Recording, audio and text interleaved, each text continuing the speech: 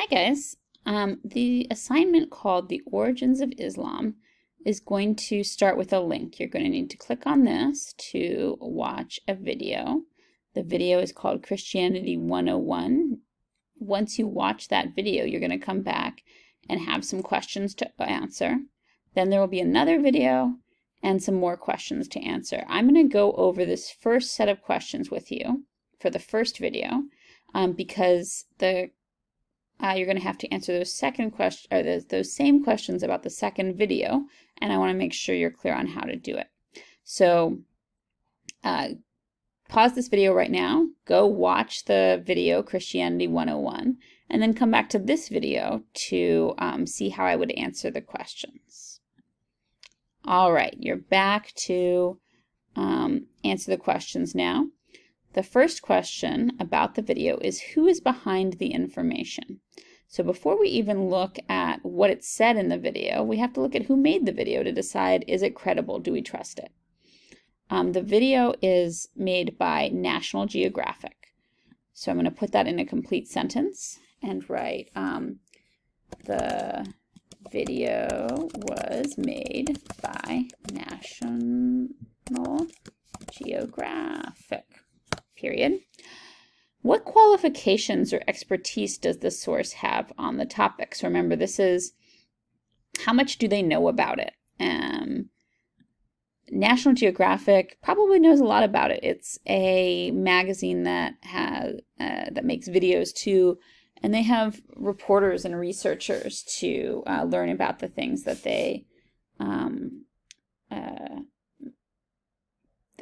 talk about. So I'm going to say they have reporters and researchers to make educational videos. What's the purpose of the information? Well, I kind of hit on that in this a little bit. It's educational. They're trying to teach you. So the purpose of this information is to inform you. Are there any obvious weaknesses to the source of information? So obvious weaknesses would be things like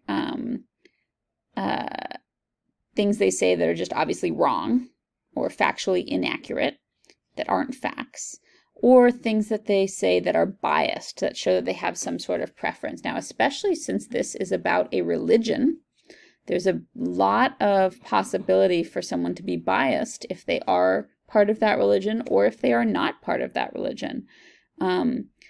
Because if you're a Christian and you're talking about the history of Christianity, you will see that differently than someone who does not believe in Christianity, possibly. I didn't think this was biased. I thought it did a good job of not saying that the Bible was necessarily true, or not saying, oh, Jesus was definitely the Son of God. Those would have been biased ideas. But instead they said, according to the Bible, this is what happened. According to tradition, this is what happened. And that shows us that they're saying this is the information that Christians believe, but it's not just assuming that that's true for everyone. So I'm going to say, are there any obvious weaknesses to the source of information? No. The source of information is careful to be unbiased by saying things like, according to the Bible. And then what do other sources say about this source? So we haven't answered a question like this before, but it's an important one because we want to now just make sure that we can really trust National Geographic by seeing what other people say about National Geographic. So I'm going to go to Google and I'm going to put in National Geographic and I'm going to see what comes up. The first site is National Geographic itself. They're not going to be able to tell me if they're biased or not, or if they're credible or not. So I'm going to keep looking. And actually, one of the first things that comes up is this question, is National Geographic credible? And I probably should have just Googled that to start with. That would have been even easier.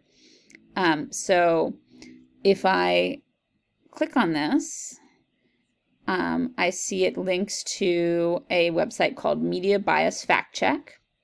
I've heard of this website before.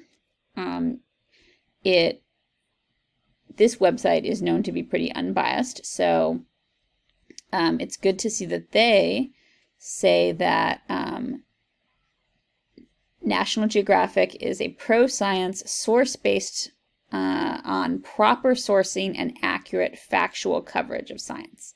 So, so this other source is saying that National Geographic is credible, so that helps me trust them. So I'm going to go back and I'm going to say Media Bias Fact Check says that National Geographic is credible.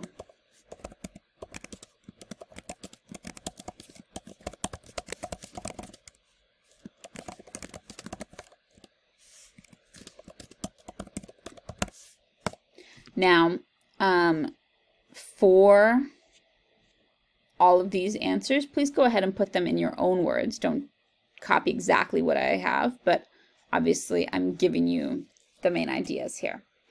So Media Bias Fact Check says that National Geographic is credible. Actually, I should add a little more information and say because they base their information on evidence. So now I've answered the questions about where this video is coming from. Now there's questions that are just about the video itself. What's the main idea of the video, and what are some supporting details? So the main idea would just be, what's the video mostly saying? Make sure you actually put a full sentence. It shouldn't be a topic. If you said the main idea of the video was Christianity, that's not a main idea. That's a topic. You'd have to say what it's saying about Christianity. What are some supporting details? Well, that would just be some of the important stuff from the video about this main idea. And then the next one is, why do you predict we watched a video about Christianity to start our unit on Islam? Because Islam is a different religion than Christianity. Why start with a video about Christianity before learning about Islam? That's just a guess. That's just you taking a guess as why we would do that. Then, when you've answered all these questions in complete sentences, you're going to watch the next video and then answer those same questions, but for this source. So you're going to have to do what I did of looking for information about the source, looking at the video to figure out who it's from. You'll probably have to look up the source and to see what they say about themselves and to see what other people say about them. Finally, you're going to be writing a 5 to 8 sentence paragraph about the information that's actually in the video.